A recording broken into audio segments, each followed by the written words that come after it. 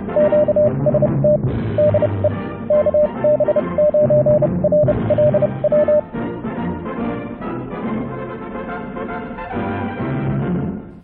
YouTubers and fellow hams. Pardon my voice, it's a little gravelly. I woke up with burning sinuses and a sore throat today. Yay. We're going to have a look at the Pevono PS305 budget power supply. Now this is a bench power supply with current limiting and voltage adjustment, constant current, constant voltage, meaning you can limit it to only providing a set amount of current as well as control the amount of voltage it's producing. And it'll produce up to 30 volts at up to 5 amps, which would be 150 watts, so that's kind of impressive.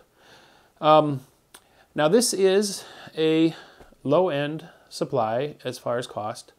It's for those that are operating within a budget. It's not going to be all the bells and whistles, features, and everything of a lab quality supply. But for a hobbyist, a ham who just needs a bench supply, I think it fits the bill.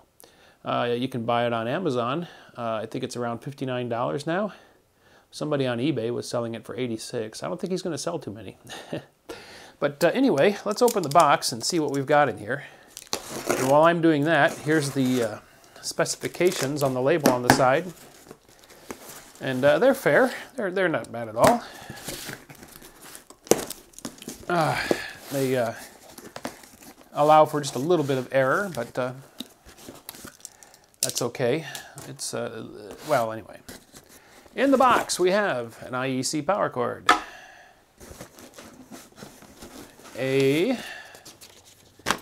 single folded piece of paper manual. It's it looks pretty. I'll take a picture of this and I'll show you the manual. And the unit itself. Looks like we get a little power cord with banana plugs and alligator clips. And the unit. Now this is really light. It's a switch mode power supply, probably a buck converter, which means it's going to be a little noisy. For RF applications like working on small receivers, you probably would not want to use this, or maybe filter it. But for just average bench supply for projects, it looks pretty good. So, we'll take some close-ups here. On the back, we have your regular old IEC connector, a switch for 120 or 220 volts, 110 or 220 volts, and a fan. On the front, we have our controls for voltage, coarse and fine adjustment, and current, coarse and fine adjustment. We also have, as you'd expect on a bench supply, a floating ground capability. The black and the red are your power supply, and then the green is the chassis ground. So you could use this to provide a negative voltage by putting the ground on the positive and using the black as your supply. Or if you want to ground it for use with other equipment on the bench, then you would tie the black and the green together. And then we've got a power switch. And up in the display, we have, I know that they are big, bright LED segments, which I like. So, looks like a nice little supply. It's not very big. Fit on a bench, wouldn't take much room. Let's take it down to the bench and let's put it through its paces. All right, we've got her down on the bench, and I've got it hooked up.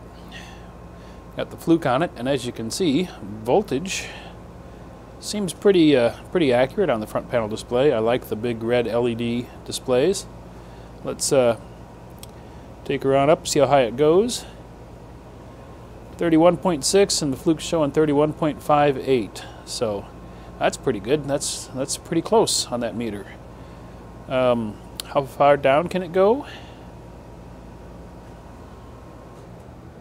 4 to 1 volt, 0.9.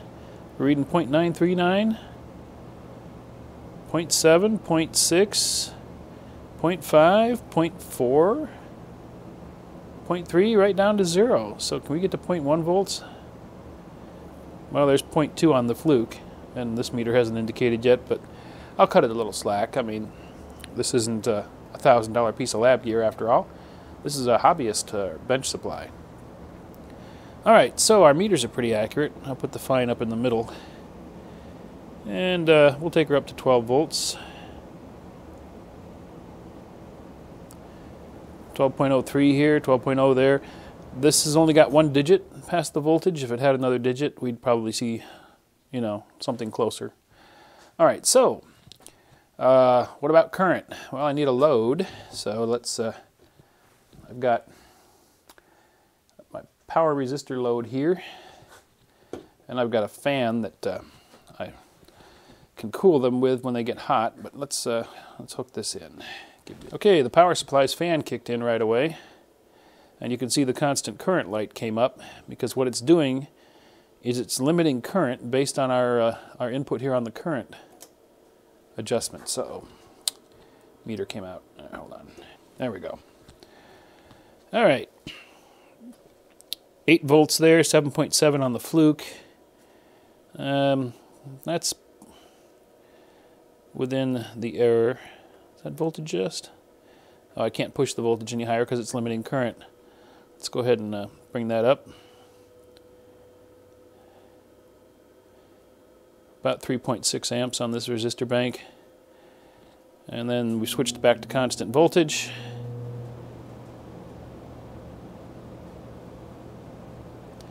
Alright, so the error on the meter increases slightly when we go to load. 11.7 on the fluke, 12.1 on this meter. Now that could just be the resistive drop on the wires. Let me bring the fluke over, and we'll measure at the output on the meter. 12.03 on the fluke, 12.1 on the meter. So that's just going to be a little bit of drop on the internal wire resistance inside the unit. So that's pretty good. Our voltage indicator here is close enough for horseshoes and hand grenades when you're looking at what the output is on the front of the unit. Now my resistor bank is, yeah, it's not warming up too bad. Let's go ahead and let's crank her on up. I might have to turn the fan on here because I'm going to hit 150 watts when I get this, if this gets up to 30 volts. Oh, went back to constant current. Of course, we're at 5.2 amps. So we've hit the current limit of the supply, and it's doing just fine.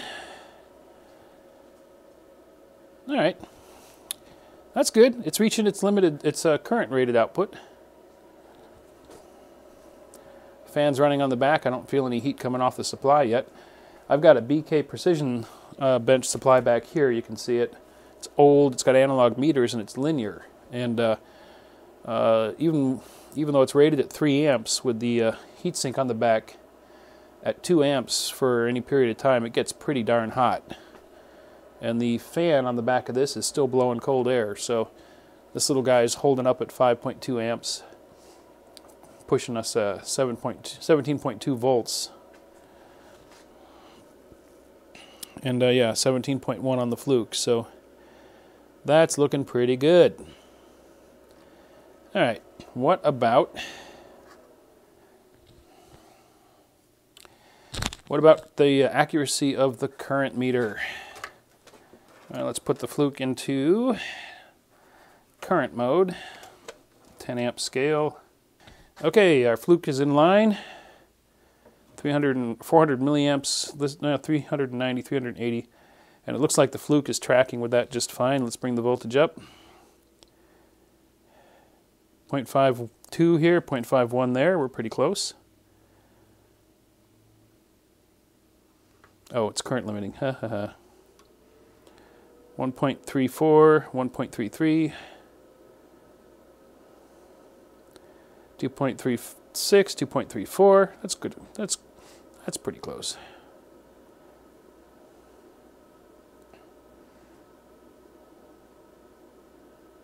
And there we, increase the voltage. There, 5.2 amps, 5.25.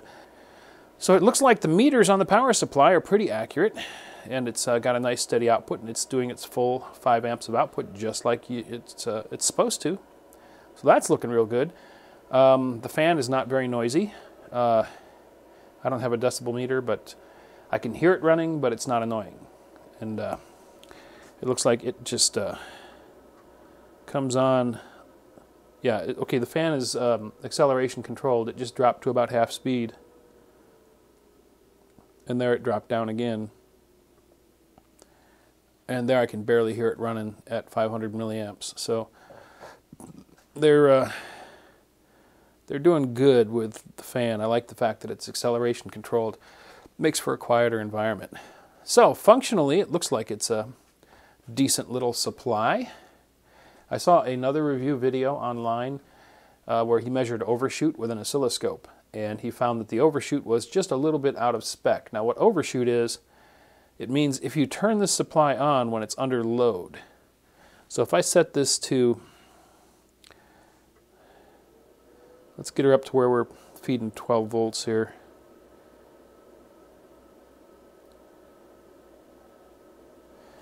At 3.3 amps.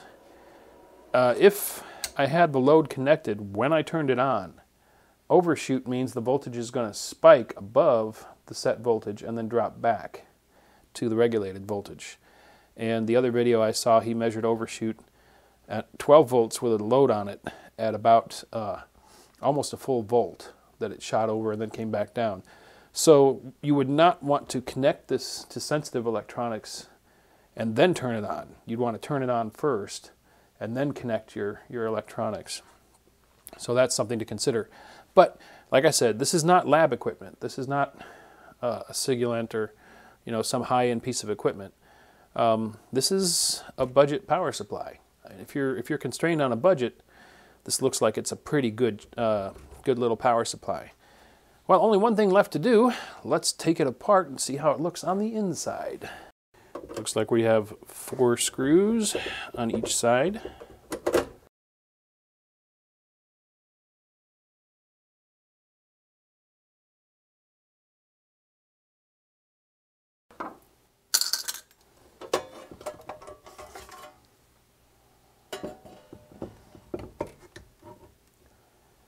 Well, it's a nice clean PC board. Here's our DC path up here. You can see these big thick traces up here. This is going to be the AC coming in, and okay, this will be an interconnection to the meters and stuff. There we are. Okay, it's a buck mode, switch mode power supply. This is going to be the diode and MOSFET up here. We just had it under load, and the heat sinks are nice and cool, so it looks like they have more than adequate heat sinking in there. It could probably deliver its 5 amps at, for quite a while, maybe indefinitely. Our power socket, okay, the fuse is in the power socket. This bottom clips off, little compartment there. The fuse is going to be in there. And we've got some electronics on the front board here for the metering. That's going to be the module that does all that regulation for the metering circuitry. It's got that nice new smell to it. The capacitors are Chen, C-H-E-N-O-X, Chenox? Filter capacitors down here. The AC comes in, it's rectified. There's a bridge right there. And filtered again. And then off into the buck mode converter. So pretty straightforward design. We got a ground wire to the chassis, as we should have. One thing they did not include with this is the metal blade here to marry the ground of the power supply to the chassis ground. If you're working on certain electronics, sometimes it is very useful to avoid an earth ground or a chassis ground to your electronics. If you're going to be measuring things with your scope that's on your earth ground, you're going to want to make sure that you have a wire in here joining these two. Without those two joined, there will be, just because of the capacitors, the filter capacitors, there will be a parasitic voltage, AC voltage from the ground pin to the earth ground. I measured it when I first turned it on, and it was about 40 volts AC. No current, obviously, because it's just going through through capacitors. But it is a floating ground if you do not have a blade in here. So I'll probably make a wire or solder a couple of ground clips together, make my own blade. But if you're going to be working with an oscilloscope, making measurements, you would definitely want to join the power supply's ground to the earth ground to eliminate that parasitic voltage that will be coming across. And that's the way you'd probably use the power supply most of the time, so that you don't have any interference with your other equipment that you're using with your circuit. So they probably should have included a blade, but you know, hey, it's a budget power supply. I'll cut them a little slack on that, and it's not a big deal to make your own. Internally, everything's nice and clean. Some fan wire is floating, but that's all right. One thing I don't like, which is just me being persnickety, but the AC coming in here, these are bare connectors. There's no shielding over them, and I might actually put some heat shrink over those just to shield them. Same on the front where they come up to the power switch. The blades are not shielded, they're open. So, but that's just switching the hot, so if that shorted it would just turn the supply on, but still. There's a screw down there, so your hot's real close, you know, a quarter of an inch away from that screw. These really should be shielded, so I'll probably make that modification. On the front, we have little adjuster pots here for the voltage and current meters, so they can be dialed in even closer if they're not close enough. On this one, they're pretty darn close, so I'll leave those alone. So, you know, overall, it's a nice, clean design. I don't see any glaring issues in here. So, the Pevono PS305. What's my conclusions on this? For a hobbyist, maybe a ham that just wants a bench supply for tinkering with projects and such, it's a decent little supply. I'd recommend it. It's certainly affordable at $59 or $60, you know, $59.95, whatever it is on Amazon. Definitely affordable for those of us that are constrained by a budget. Nice and small. It looks clean. The nice big red LED indicators are really nice. I like digital indicators for things like power supplies. You get a little more accuracy that way. The floating ground option is good. If you were using it to provide a negative voltage, you could unmarry that. They should have included a blade to bridge those, but you can bridge it with just a piece of wire there, which I'll do shortly. Overall, I think it's a good little power supply for the low end, for the hobbyists and the experimenters. A good little bench supply. With radio, the only thing you'd have to think about is it is a buck mode switching power supply, so it's going to be generating some hash noise. If you're working with sensitive RF receivers and such, you'd have to take that into account. You'd have some interference in certain areas of the spectrum. Really a minor problem, not going to come into play very often. You'd have to be tuned to just the right spot. The manual is decent. The language is good. They've done their English translations well. It's a fairly simple manual, but you know, there's not really a lot to say. Turn it on, adjust this, you know. And they've got some notes there on the grounding. But hey, you know, how much of a manual do you need for a power supply? We all know how to operate a power supply. All right, so anyway, I think it's a winner. I think it's a decent little supply for the price. You definitely can't beat it for the price. There's a lot of low end supplies in that range. This one looks great. Build quality's nice. Looks good. Good display. Seems to deliver what they say it's going to deliver. Watch out for overshoot. You know, don't hook up sensitive stuff and then turn the supply on. Turn the supply on and then hook up sensitive stuff. Other than that, I really can't find much else negative to say about it. I think it's a winner. Thanks for watching. If you enjoyed the video, don't forget to give it a thumbs up. Also, if you're not already a subscriber, click to subscribe. Join us on the Facebook channel for discussion about the videos. And if you'd like to help support this channel, please click to support me on my Patreon page.